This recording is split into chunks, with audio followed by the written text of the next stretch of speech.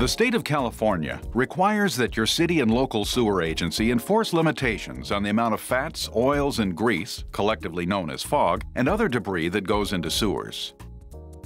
Food service establishments are required to use care to prevent sewer clogs, which can spread disease, pollute streets and beaches, require expensive cleanup, and even close your business. Fats, oils, and grease are a major cause of sewer clogs. Restaurants and other food service establishments are a significant source of F.O.G.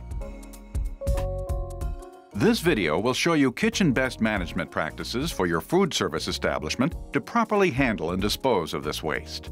In the past, you may have put fats, oils, and grease down the drain. But remember, the drain is not a dump. Regulations now require proper disposal of F.O.G. To comply, your business may need to contract with a permitted rendering or recycling company for collection of waste grease or oil.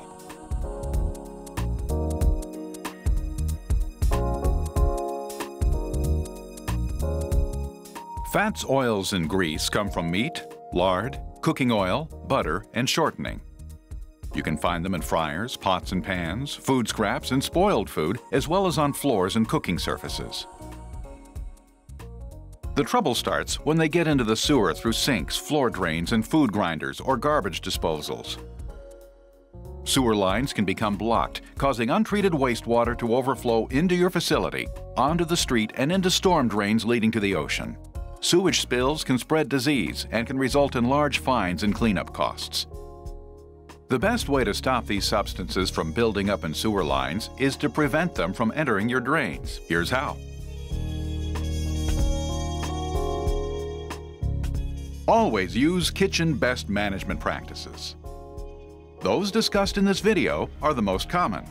However, please consult with your local city and/or sewer agency for any additional kitchen best management practices that you may be required to follow.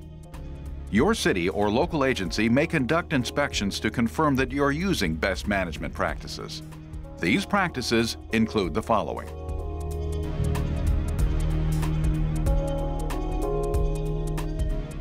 Install screens on all kitchen sink and floor drains. Screens should be easily removable for frequent cleaning. Remember, the drain is not a dump. Dispose of screen solids in the trash. Food solids can clog pipes or overload your grease traps and interceptors.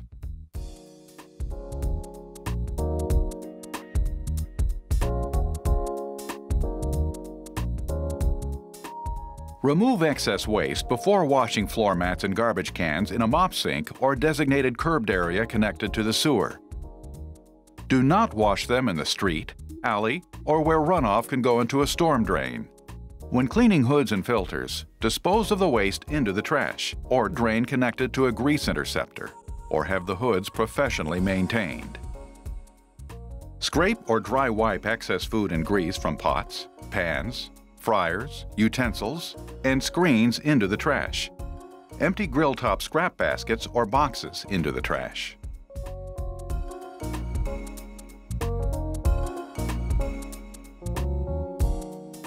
Use rubber scrapers, squeegees, or paper towels to dry wipe food and grease from cookingware and serving equipment into the trash prior to washing. Do not discharge hot wastewater with temperatures above 140 degrees Fahrenheit into a drain connected to a grease trap or interceptor.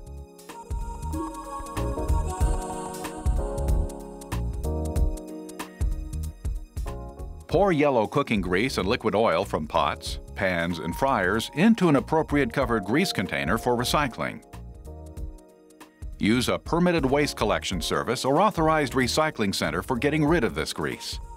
Keep all written records of pickups and servicing. Inspectors may ask to see them.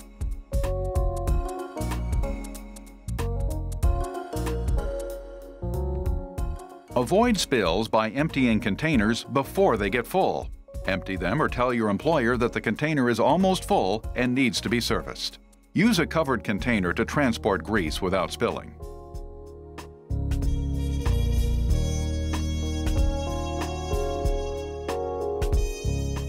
Buy or make your own spill kits with absorbent materials such as towels or kitty litter.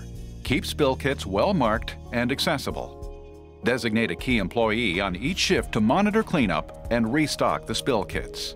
Place materials such as absorbent pads or paper towels under fryers or other areas where grease may drip or spill.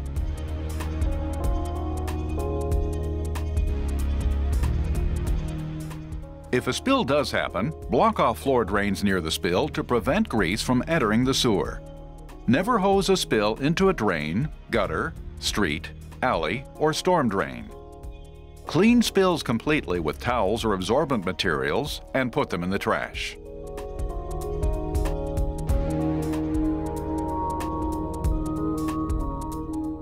As an employee, follow these kitchen best management practices and refer to posters and brochures as reminders.